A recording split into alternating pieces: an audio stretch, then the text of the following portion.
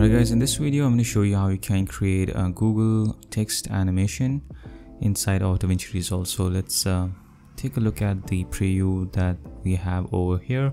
So if you play this, this is the kind of animation that we're going to be creating in this video. Right, so let's get started. I'm going to take a new blank Fusion composition. Let's go to the Fusion page and start creating our animation. So for this, let's just first of all drag in a background node. We have this, and on this background node, let's add in a text as well.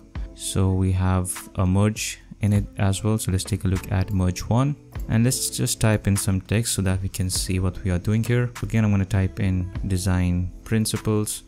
I'm going to hit enter key on the keyboard and jump to the new line and type in my next word. And I'm going to select this text and reduce the line spacing, make sure that it is a little bit closer. Then we're going to go ahead and increase the font size. So I'm going to set this to 0.15. Now we'll just change the style. I'm going to go to the shading tab and I'm going to enable, under appearance, I'm going to enable text outline. And let's just reduce the thickness, set this to around 0.015. Go to the shading element 2, enable that as well. And for this one, we're going to set the appearance to text fill and set the color to white as well. All right, for now we can just disable this. We don't want that to be visible for now, but we have to enable it when we start animating it. So let's go to the text tab over here and right click in the field, the text field, and click on follower. Then up in the modifiers, we will set the delay to 1 and set the order to left to right. Let's go to the shading tab, and in the shading element 1 we will set the opacity. We'll change the opacity, so just make sure that you are at the very first frame.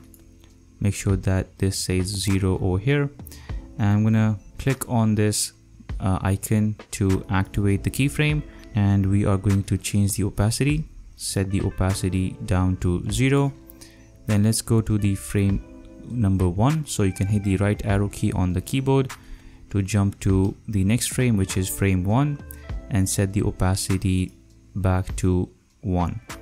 So you'll have a simple animation like this. Now we can go ahead and the second shading element or second element under the shading tab, and we're going to enable that as well.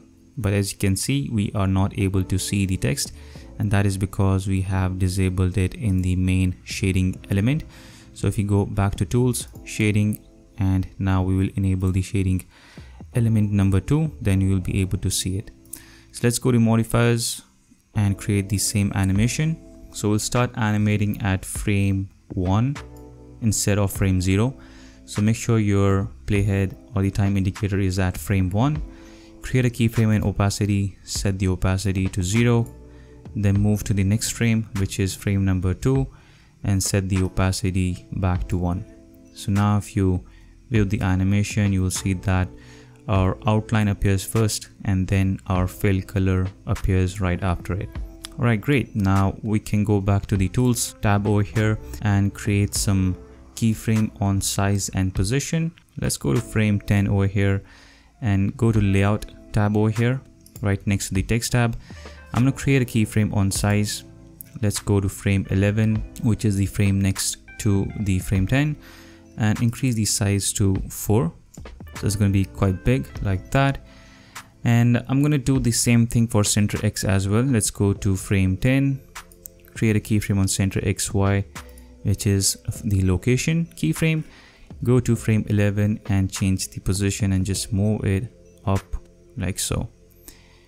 You can also right click in the viewer over here and enable guides to help you align things, but we're just going to move it up a little, so maybe somewhere over here.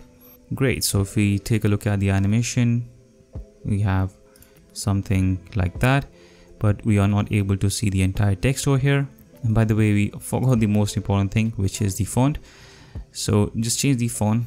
The font that they use in their animation is called Product Sans. So I'm going to use the same font, and let's just adjust the line spacing as well, something like that. Cool. So we have something like this. So now what we can do is we can move to we can go to the layout tab again, and from here what we can do is create, we already have a keyframe on center XY at frame 11. So let's go forward to maybe frame 30 and just change the center X. So just move it to the left so that we can read this entire word that says principles. So if we take a look at our animation, you should see something like this, right? Now we can go to the spline, select everything, and I'm going to click on this icon that says zoom to fit. Then click on this icon that says select all and hit the S key on the keyboard to smooth out the graph. Hit the T key on the keyboard to get the ease in and ease out values. We're just going to ease it into 100. Right, so let's exit out of the spline and play the animation again. You can see it is much smoother. Now we need to add another text that says design principles, but it will be in single line. So for that we will need to have another text node. So I'm just going to click on this merge one and then click on this icon text plus. It will add the text as well as the merge, which is what we need. And on the text too, we can type in the same word, which is design principles, but this time it will be in a single line. And then let's just view this merge too. Make sure that the font is correct. I'm going to use the same font, which is Product Sans. So let's just view this merge too. We can see our text. It's right now it's behind the main text, this big text, but that's okay. We'll fix this in a moment. So we're going to create a simple animation on this text too, and we're going to animate it at, let's animate it at frame 26. So I'm going to go to text 2 over here and go to the layout, and we will animate the size. Create a keyframe there, set the size to 2, and then we will move forward maybe frame 50 or maybe 45 and set the size back to 1. Alright, go to the spline and make sure that this animation is smooth. Select all the keyframes, hit S, then ease it into 100. So something like that, it will zoom out like so. Now we need to just switch the text layers on and off, and to do that we have the global in and out over here in the text nodes. So we can go to our first text node over here, and we want the text animation to disappear at frame 24. So I'm going to type in I'm going to type that value over here, 24, in global out. For text 2, we want the design principles text to be visible from that particular frame. So I'm going to type in 24. Let's take a look at the animation. All right, great. So we have our first text, then it disappears, then we have the second text. I'm not quite happy with the animation on the zoom out animation, so I'm going to go to the spline over here, and I'm just going to select this keyframe and just move it to the left like so. Play it again.